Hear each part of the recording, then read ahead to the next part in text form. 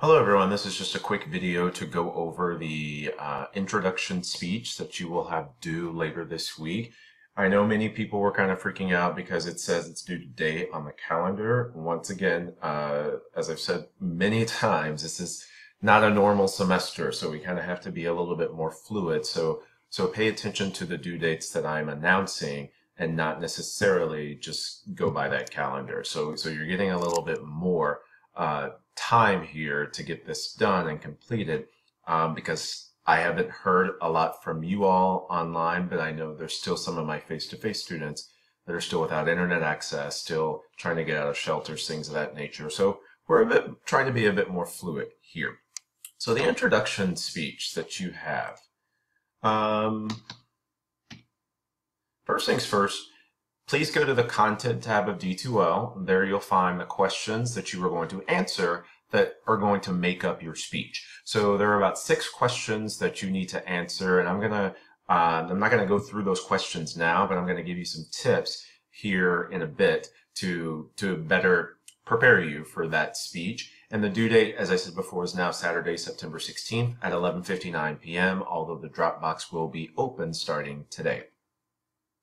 First things first, you have to have a minimum of 3 minutes and a maximum of 4 minutes. So this introductory speech is about 3 to 4 minutes. One of the things I want you to take note of, though, is when I watch your video, I don't start my timer until you start talking. And then I stop it when you stop. So some people will look at their video and look at the time on the video, and the time on the video might say 3 minutes, but the actual talking time is only maybe 2 minutes and 40 seconds. Well, then that's under time. So you have to be aware of this when it comes to your time. We're not going by the time the camera cuts on. I'm going by the time you start talking and the time you stop talking. As I said before, going over or under the time limit will result in points being deducted. So you have a minute there to play with. So a minimum of 3 minutes, maximum of 4 minutes. Professional dress not required for this speech. You do have to have the 5 audience members though. And what I want you to do is have your video show the audience before you start speaking, and no resources or sources are needed. You can try to have some if you want to practice, but this is mostly about you, so no resources or sources are needed.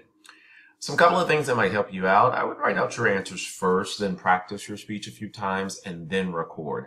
Remember, this is not an impromptu speech. Impromptu is you just print out the questions and you just go.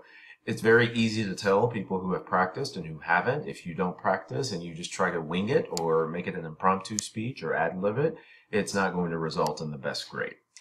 This speech should help you start to get a feel of what it's like to give a speech in an online course. Speaking in front of a certain audience, recording the speech, and then uploading it to Dropbox. So you're getting into that frame of mind, that system. And one of the things I want you to do is test your camera or your video or your phone or iPad, however you're recording it, before you start. The reason I want you to do this is because a common issue that I've seen with online speeches is I can barely hear you. And y'all have to keep in mind, I have top of the line technology. I'm not trying to brag, but I have technology that allows me to push the volume up sky high. And if I do that and still are not able to hear you, that's not going to yield the best possible grade. If you have any questions, just send me an email. Don't freak out about this speech. This is just kind of a get started type speech. You'll see everything uploaded under the Content tab of D2L under Introductory Speech, and I wish you the best of luck.